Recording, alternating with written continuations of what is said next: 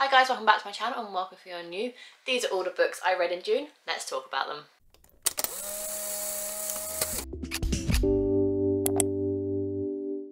Yes, we are back with my June wrap up. Did you like my new little intro? I feel like I might start doing that. It's a little bit of fun. Anyway, so obviously in today's video we'll run through every single book I read, my thoughts, my feelings, as well as all the fun little stats that I love to accumulate throughout the month, and I know that a lot of people like to kind of be interested in it as well. So without further ado, let's hop into the stats. I read a total of 7 books in the month of June. Technically, I finished 6. We are filming on the last day of June today, and I have about 200 pages left of my current read.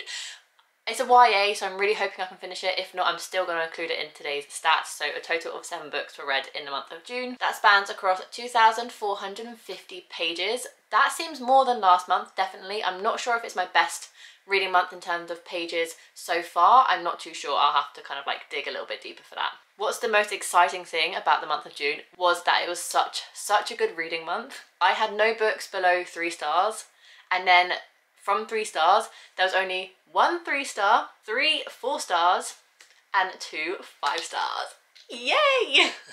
Oh, it was such a good reading month, just in pure joy of everything that I was reading, as well as just good books, and oh, I can't wait to talk to you guys about them. All of my books this month were physical. 6 of those were off my physical TBR, and 1 of them was a reread. No audiobooks, no ebooks, no nothing. Everything was physical this month. Therefore, because everything was off my physical TBR, it meant no Scribd loans or library loans. Those books spanned across 2 different genres, 4 contemporaries, and 3 romances. The age categories were divided by 6 adult and 1 YA.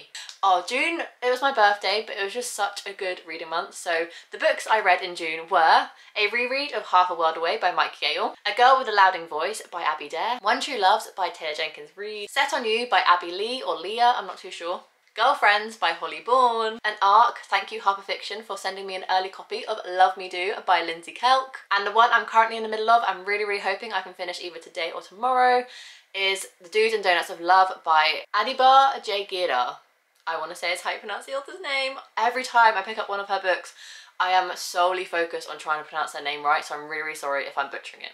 But those are all 7 books I read in the month of June. Like I said, I started the month off with a reread because I had this whole video idea where I was going to do a reading vlog, rereading some of my favourite books from the year of 2020 when I started my channel, to kind of go alongside my little mini-series I did, help celebrating the fact that I turned 3 years on BookTube.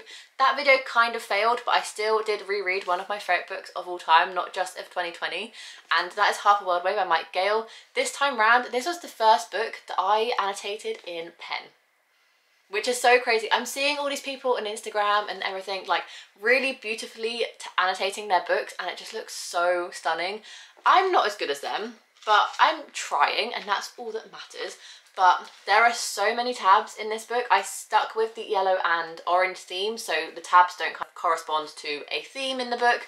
I just kind of stuck with yellow and orange throughout because of the cover, and I'll try and show you some of my things I was doing to try and make it all colourful. So I used pens and highlighters, and I thought it was just quite cute. I love the fact that this is going to be part of my forever collection because it is one of my favourite books of all time, and it's now completely tabbed up with my favourite things, and it makes me so happy. It was such a good book to start the month off strong, seeing it was my birthday month as well. It was just really nice to revisit one of my favourites. If you are new to my channel and you have no idea what this book is about, because I feel if you're a regular, you know how much I love this book and you probably know the synopsis by now. But this book basically follows 2 main characters. It's told in dual perspective, Kerry and Noah, and they are long lost brother and sister. From a young age, they get split up and put into care homes because their mother can't look after them anymore. Kerry ends up staying in the foster care system her entire life until she's 18. However, Noah, because he's a lot younger, he was only 1 year old, he gets taken in by a very middle class wealthy family, so they have completely different upbringings and they spend their childhoods apart, and then as they get older they kind of reconnect. And this book is absolutely beautiful, so heart-wrenching, so emotional, but it is truly one of my favourite books of all time, and I'm just so happy I now have it all tabbed up with all my thoughts and feelings. It was such a good start to the month. And then in my June TBR game, I got a prompt I never ever got before, and that was to complete a book off my A to Z challenge kind of list. I have a whole list in my notes app on my phone of like books I want to complete the A to Z challenge with, and so I decided to read A Girl with a Louding Voice by Abby Dare. This book has been on my TBR, I want to say since like 2021? Maybe? I can't remember. I remember buying it. I brought it with Mark in Waterstones. It's one of the first time I've vlogged out in public, so it must be kind of fairly recent to when I started my channel. But I don't remember going to Waterstones in 2020 because of lockdown, so it might have been 2021. Anyway, tangent over. I finally got around to reading this book. This book was so daunting to me because it was kind of like a writing style that I wasn't used to. It wasn't like this cute fluffy romance or a typical kind of contemporary that I usually read. Although it is a contemporary, it's kind of like a very different vibe. This book basically follows our main character, Adunde, who is living as a child in Nigeria in a very, very small village where it's very, very common for young daughters to get shipped off by their parents to older men to become their wives, and kind of that's your life. Adunde has completely different plans. She wants an education. Unfortunately, she did have some sort of an education, but her parents could no longer afford to pay for it after her mother's death. So she ends up getting sold as bride money to a local older man by her father, and she tries to get out of the situation because all she wants is an education. She wants a better life for herself, and it basically follows her journey of running away from home. Yeah, it's not a spoiler. I was checking if it was a spoiler or not. It's not. So she embarks on a journey of running away from home and trying to find a better life for herself.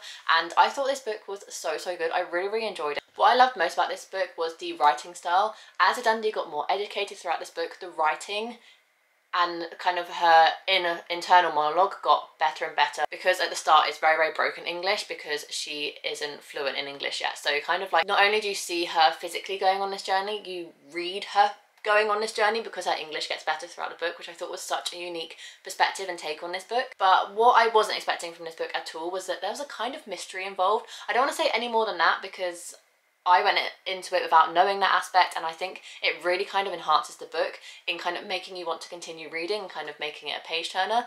So I really enjoyed this book. I gave it 4 stars. I then wanted a completely different change of vibe, so I picked up a book on my TBR that was very, very well known in the book community, and that was One True Loves by Taylor Jenkins Reid. This is now my 4th Taylor Jenkins Reid.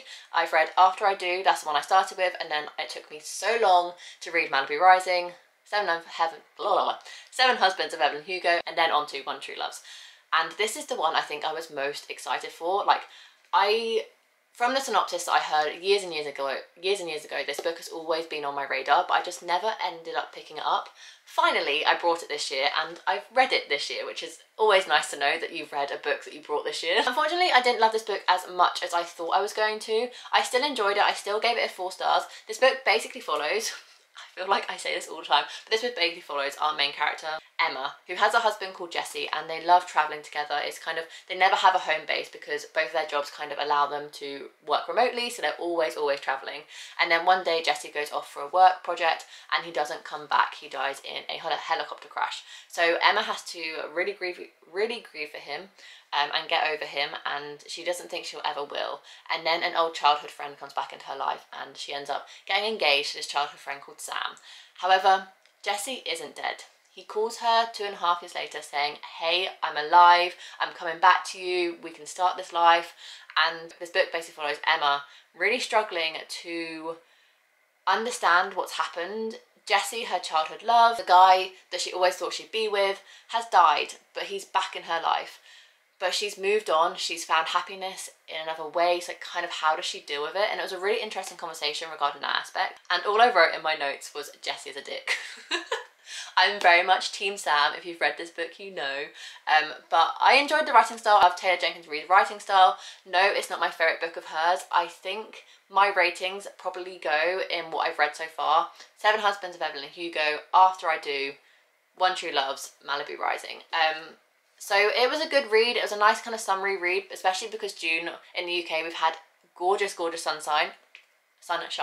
So it was just a really fun read. Nothing kind of like too memorable, but I did really enjoy it, so I gave it 4 stars. At this point of the month, I had been book shopping for my birthday, and if you've seen that video, which I'll link up above and down below if you haven't, but I came back with a hell of a lot of new books, and I thought my entire TBR was going to be scrapped for the month.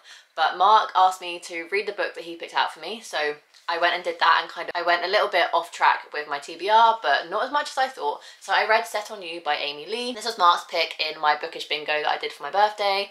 And this is the first book in the companion series of, I think it's called Influencers, but the second book is so much more well known, that's X's and O's, which follows the Bookstagrammer. But this book basically follows Crystal, who is a fitness influencer. So I think every book in this series, I think it's gonna be a trilogy, is an influencer of some kind. So we have a fitness one, X's and O is a book influencer, Bookstagrammer, and she goes to the gym one day and she's setting up her camera to film her workout in like the best squat rack that has the best lighting for filming.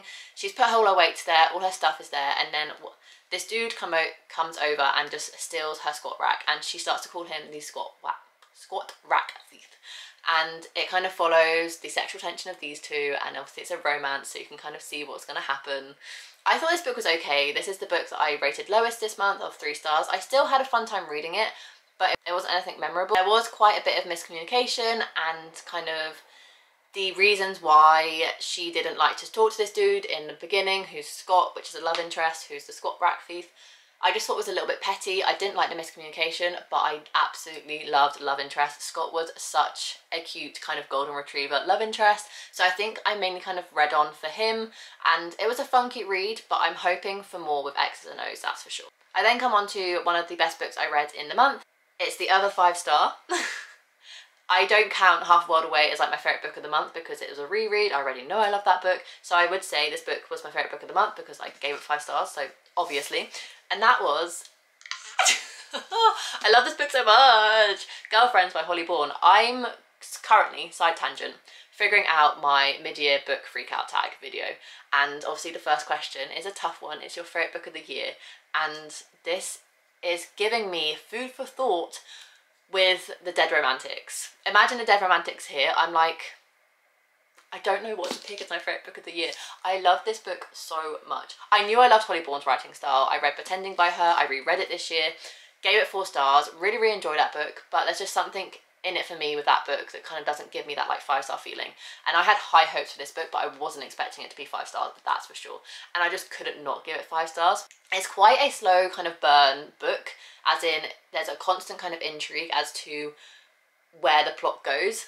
And I'll get into it before I start going off on a massive tangent. This book is told in the perspective of Fern, and she has a best friend, Jessica, and this book follows dual timelines, so you get Jessica and Fern, how they became best friends and them growing up together as best friends in the past timeline, and then you have the present timeline when Jessica just randomly comes back into Fern's life after having no communication with each other for about, I want to say about 10 years. And you don't know why they stopped speaking to each other, and that's the constant intrigue that you have throughout this book. What I loved most about this book is the fact that it explores the topic of female friendship so well and how toxic it can be, and just kind of like the evolution of friends. Like, friends can be part of your life for a certain period and then come out of it because they're no longer needed in that season of your life. Like, there's a quote that I can't really remember, but it's like, friends are for seasons, not for life, and you have friends through different parts of your life as you kind of progress and evolve as your own kind of main character, sort of thing. And that's kind of what the main book kind of explores. But it also explores a lot of triggering topics. Holly Bourne kind of does hone in on every one of her books around these topics of sexual assault, rape, miscarriages and drug abuse. So be wary of those if you're interested in reading this book after I rave about it. I'm just gonna read what I wrote on Goodreads for my Goodreads review because I feel like this really encapsulates how much I love this book, because I wrote it instantly after finishing this book. I finished it on the train home from a hospital appointment and I had tears in my eyes reading this in public. I couldn't hold myself back. So I say, so beautiful, emotional, real and raw. Went through an emotional rollercoaster reading this book, but just the ending was so beautiful. It explores the friendship between Jess and Fern as they grow up together and then grow apart when Jessica does something that Fern cannot forgive. This book is told in dual perspective, and I was constantly intrigued to find out what exactly Fern did to make Jess feel the way she does in the present timeline. Having the past timeline explore the beginnings of Jess and Fern's relationship really allowed myself to feel connected to the characters. Loved it, in capital letters. Such a page turner with how the story was written that once you finished a chapter in the present timeline, you would flash back to the past to find out more about how their friendship evolved. It always left you on a cliffhanger. It was such a clever way of storytelling. Reminded me a little bit of Pretending by Holly Bourne, and felt like Jessica from Girlfriends and April from Pretending could be friends in real life for sure. I just absolutely adored this book. If this book is on your radar, I really highly recommend checking it out if you're interested in it and you can deal with the trigger warnings, because I thought it was such a beautiful exploration on female friendship, and yeah, stunning, absolutely stunning. My camera battery is going to die. I really want to finish talking about the books. The last finished book I read in the month of June was an ARC that I received early thanks to Harper Fiction, and that is Lindsay Kelk's brand new book, Love Me Do. I'll put the actual cover on screen here, but it looks a little bit like this. Basically, this book follows our main character, Phoebe, who ends up going to LA to visit her sister who lives out there. However, when she arrives, her sister has to jet off for a work kind of gathering thing she can't get out of, so her sister ends up going to San Francisco, leaving Phoebe with her house in LA. She ends up meeting her sister's personal trainer, Belle, as well as her sister's sexy next door neighbour, Ren, and she ends up kind of making a little bit of a trio with these two people.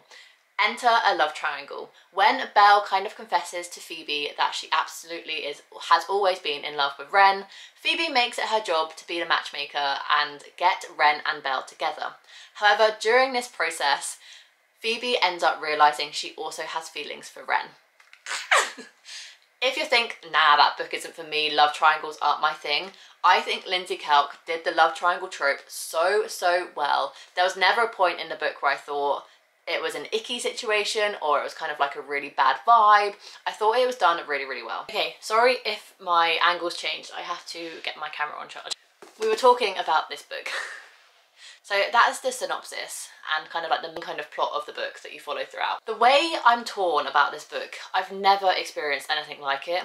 At one point of this book, I was like, this is going to be a 2 stars. I'm just going to have to get through it because it's Lindsay Kelk. Like, I can't not finish a Lindsay Kelk book, but I really want to DNF it.